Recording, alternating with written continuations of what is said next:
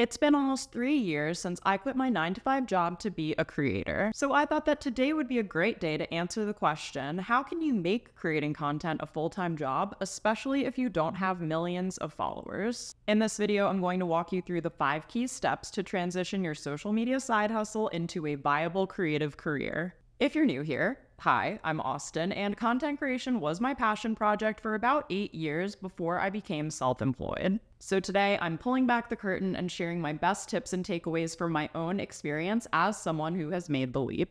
Let's jump right into step number 1. And step number 1 is going to be a bit of a self-assessment moment because the first thing that you must do is understand where you fit in to the influencer industry. This is a great time to actually take pen to paper and write down some answers to some key questions like what is your primary posting platform or what categories do you primarily share content about? A travel blogger, a fashion TikToker, and the host of a books podcast can all be full-time content creators, but their day-to-day workflows and how they choose to monetize are going to vary. One exercise that I highly recommend doing is to think about your unique value proposition. Now, this is a business term that companies use when they're developing a new product or service to understand what makes that product or service special or different from competitors and what new thing is it bringing to the market. But I really like the idea of defining a UVP in terms of you as a content creator. Similar to how a business might differentiate a product or service, what makes you different from other content creators? Why are you a great person for brands to partner with? Think of this like your creator mantra and write it down in 2 or 3 sentences. From this, go in and highlight specific keywords because those are the keywords you're going to want to integrate into your copywriting in things like your Instagram bio or the about page of your website, or even as you introduce yourself in a new piece of content.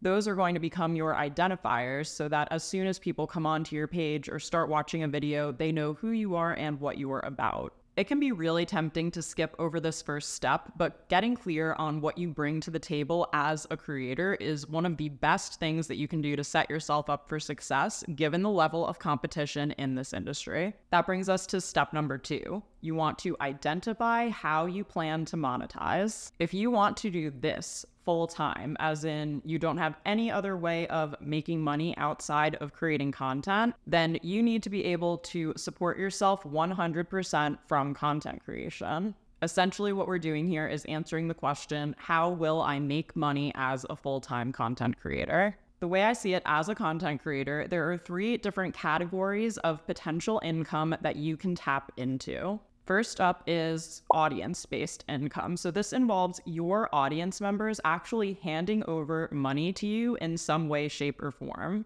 Picture them literally taking out their wallet and handing you a $100 bill, for example. Some examples of your audience paying you directly may include purchasing tickets to events that you're hosting, purchasing your merchandise or digital products, or possibly supporting you through a monthly membership or subscription. Then there's content-based income. I think this is the most popular one that if you're thinking about going full-time, you probably have already gotten compensated in this way. Content-based income means monetizing your content, so possibly working with a brand on a paid sponsorship, maybe licensing your content for a brand to use on their own channels, or creating content featuring products that people then shop through your affiliate links to purchase. Even though they're not directly handing you money, you are getting a commission for referring that sale. And lastly, we have expertise-based income. One thing I think people don't totally understand from the outside looking in on content creators is that there are ways for us to monetize that have nothing to do with how many followers we have. Having followers can certainly help, but if you have a different professional background with a unique skill set, or you've gone through personal experiences that make you unique,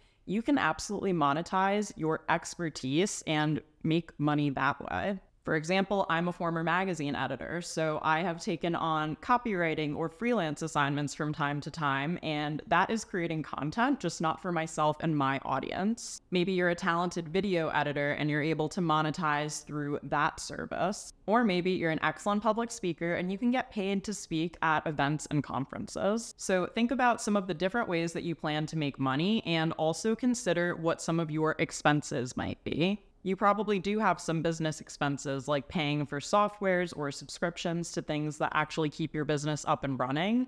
And we all have life expenses, of course, like rent or mortgage payments, bills, car insurance, all of those different things. Before you actually put in your 2 weeks notice, one of the best tips I can give you is to be financially prepared with a safety net. I personally saved up 6 months worth of living expenses before I quit my job, just on the off chance that I wasn't making money right away as I was transitioning to being self-employed. Another huge thing that helped me feel financially prepared to take the leap was by starting passive income streams. So not all of my money needed to be made by me spending time and trading dollars for hours. Basically, my passive income streams just give me so much peace of mind as a self-employed content creator, and even starting one passive income stream can be a huge game changer for your influencer business. If you do want to learn more about starting and scaling passive income streams as a content creator, I'm excited to share that my digital course, the Influencer Income Accelerator, is open for enrollment, but for a limited time only. So you can find all the details about the course in the link down below in the description box. The next step to take if you want to pursue content creation full-time is to get your calendar out and actually plan out a year in the life. So you can either print out a 12-month calendar, you could set this up in Google Calendar, Notion just came out with a calendar, whatever system you use to keep track of important dates and things like that. Get it out now and start to think about your whole year from January through December. Here are some things that I like to add in my calendar at the top of the year as a full-time content creator. The first thing I like to do is go in and add any important dates on my calendar. This might include things like holidays, birthdays, days that I know I'm going to be traveling or out of town that I already have in my head at the start of the year. Similarly to what you might do in a full-time job, you might need to put in your PTO days or plan for time off starting as early as the beginning of the year. So this gives you a sense of what your year is shaping up to look like as a whole, how often you might be traveling, when you want to plan to take time off, and everything in between. And I don't know about you, but the Virgo in me does love to color code these things. So maybe make holidays and important dates one color in your calendar, and then pick another color and start to add in some more content related dates. So what I mean by this is maybe do some research and look to see, are there any industry conferences this year that you know you want to attend, or maybe that you want to pitch yourself to be involved with. Also think about important days as they relate to content creation. So if you are a fashion, beauty, or lifestyle creator, adding in the dates of the Nordstrom anniversary sale or Prime Day or any of those random calendar holidays that always seem to find their way onto your Instagram feed at some point, like National Lipstick Day, which I actually happen to know is July 29th. So you can go put that one in. You don't have to look it up. You're welcome. Any of these dates that you might want to be creating content around, or that maybe sneak up, you start to see other creators posting about them and you're thinking, I wish I had been more prepared to go create some end sale content or promote the Sephora savings event. This way, there's no surprises, and you may not know the exact dates, but even slotting in, hey, usually around November is when this sale happens, can be a huge advantage so that you're not scrambling as you get closer to those days. And also, as we're looking at the whole calendar year, I think it's so important to remember the seasonality of this industry. One of the major considerations of becoming self-employed is the understanding that your income may not be totally linear. You may not get paid the same exact amount every 2 weeks like you can when you are an employee. And so for this reason, understanding what your calendar year looks like as far as your business goes is going to be hugely important. For me as a content creator, as I talked about in my 2023 income breakdown video, which I can link down below if you want to watch after you've watched this video, I made a huge portion of my income for the entire year in the fourth quarter. As a fashion and beauty content creator, brands tend to work with creators a lot more around the holidays and have bigger budgets as they're trying to spend things before the end of the year. Q1 is usually much quieter for me, so I actually like to launch my course during Q1 because this is a time where I'm not taking on as many brand partnerships, and when I have a little bit more free time, I get to dedicate it towards other projects and other areas of my business that I'm super interested in. However, if you are a productivity content creator or a health and wellness content creator, Q1 and January could be some of your busiest times of the year. So keep seasonality in mind and think about how that fits into the larger scope of your whole year as a creator. And one other thing that I started putting in my calendar last year that I am continuing on this year is slotting in one random day off each quarter. So I already went into my Google Calendar and marked one day per quarter, so 4 days throughout the year that I just call random day off. It's always a weekday, and no matter how much work I feel like I need to get done or whatever I think I should be doing, I force myself to actually take the day off because sometimes I end up working through the weekends or in the evenings, and to be able to have that time where it's like, hey, January Austen decided this, okay? You have to stop working today. It just does my soul some good. Maybe I'll go to Target, maybe I'll go into the city and go to a museum and just have a day where I'm not working and I can kind of get back in touch with myself and remember who I am outside of work. So I highly suggest trying that as a self-employed content creator. The next step is to get organized with your contacts and networking plans. I genuinely do believe that one of the most underutilized skills for content creators is the art, if you want to call it that, of networking. Anytime that you are able to connect with members of your community, fellow content creators who do similar work to what you do, or brand representatives and people who work in the industry, you are doing future you so many favors. One concept that I discovered a few years ago and that I think is so important for creators to keep in mind is the concept of 1,000 true fans. Kevin Kelly, who is the founding editor of Wired magazine, wrote about this concept in a 2008 essay.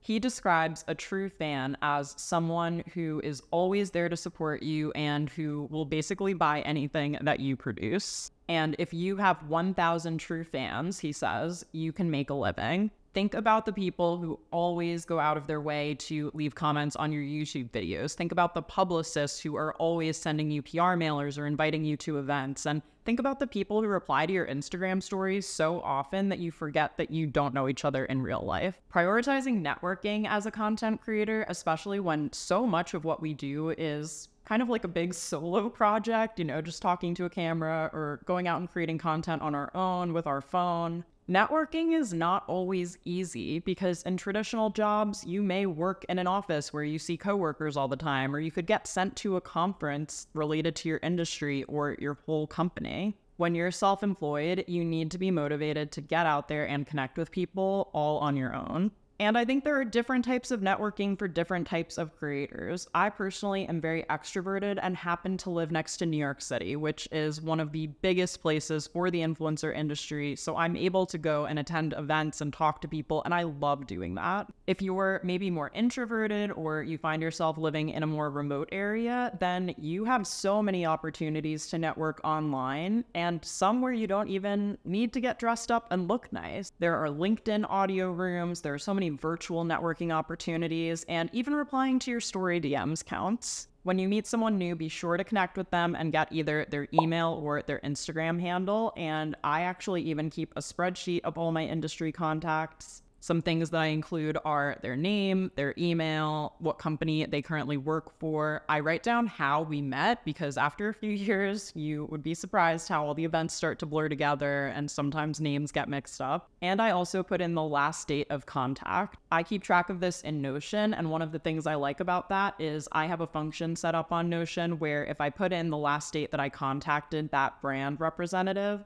after 3 months, if I haven't updated the date, it will change and say time to reach out. And so that's my reminder to always stay in touch with my brand contacts, reach out and tell them that I featured them in an Instagram video recently, or that they got a shout out in a blog post, or just ask what they have going on and how I can support them as a creator. Building and maintaining these relationships with people who work at brands and with publicists, as well as with your own community, is so important and something that should always be prioritized. And the next step, and something else that I don't think is spoken about as much as it should be, is to educate yourself on how to run a business. When I first became self-employed, I found there was a big learning curve between being an employee and then being a business owner. I'm sure I'm not the first person to tell you this, but as a business owner, you are responsible for everything. You have to do everything. at least in the beginning. Even now, almost 3 years into this, let me read off some of the things that I did in the last few weeks that I made sure to write down just to show you how many different hats you might wear as a full-time content creator. So here are some of the hats that I've worn in the last few weeks. I basically got to act as a legal consultant. I reviewed a note from my lawyer about some trademarks that we have filed for my business.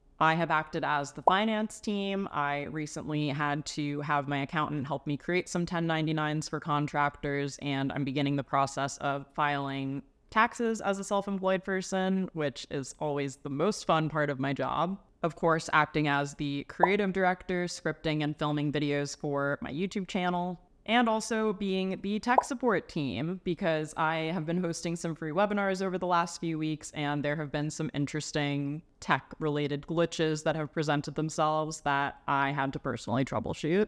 I wrote in my notes for this video, LOL, I just got tired writing those 4 things, and that is only a sampling. When you've been creating content for a while, and especially when you become self-employed, you will become very aware very quickly of things that you feel like you're good at and things that you enjoy, as well as things that you don't really look forward to and that you might hope to outsource at some point. And guess what? I have a lawyer and an accountant. Those are 2 things that I don't always feel 100% confident about, and I still am involved because I am the business owner. One thing that made me a lot more comfortable when I began outsourcing was outsourcing in areas where I was already making money. So I felt much more confident, for example, hiring a video editor for my YouTube channel when I started making money from AdSense on YouTube. And it wouldn't hurt to even make a list and put pen to paper and write down, again, what are some things that you excel at and that you really enjoy doing, and what are some things that are at the top of your list to ultimately hand off to a virtual assistant or a freelancer or some other contractor in the future. Don't forget, you guys, to check out the Influencer Income Accelerator, my digital course. The doors are open, but for a limited time, so you can head to austentosone.com/enroll to learn more about the program and save your seat now. If you found today's video helpful, please do consider subscribing to my channel. If you're new here, I have over 100 videos on my channel with tips for content creators, and I also post some day in the life vlogs to show you more of what my day-to-day is actually like. I know I spoke today about learning the ins and outs of business, and if you are looking for more resources to help guide you in your journey of self-employment, you should check out my recent video where I shared 11 books that I think every content creator and influencer should read. There are some great business book recommendations in there, so I'll leave it as the up next recommendation. Thank you so much for watching, and I'll see you in the next video.